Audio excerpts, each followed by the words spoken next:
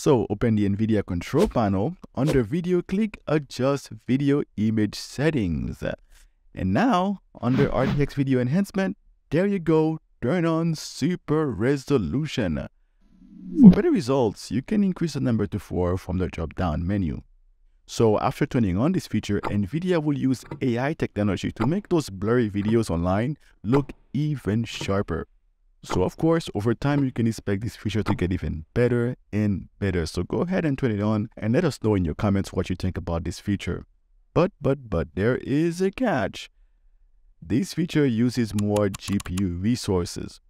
So to get the best of both worlds, turn this feature on when you are watching your videos, and then turn it off when you are running graphics demanding games or apps.